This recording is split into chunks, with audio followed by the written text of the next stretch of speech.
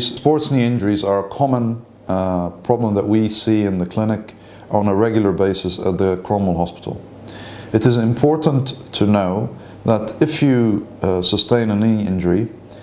specifically if the knee becomes very painful at the time of the injury, if the knee becomes swollen, if you feel a popping sensation at the time of the injury, if there is a sharp pain when you walk,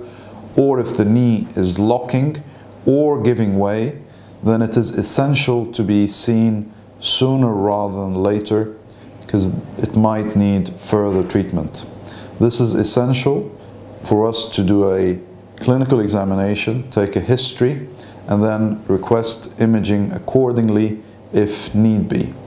These symptoms usually signify that something has happened in the knee that might need further treatment, specifically locking, instability, giving way, a popping sensation, and swelling at the time of the injury are very important signs to look out for in sports knee injuries.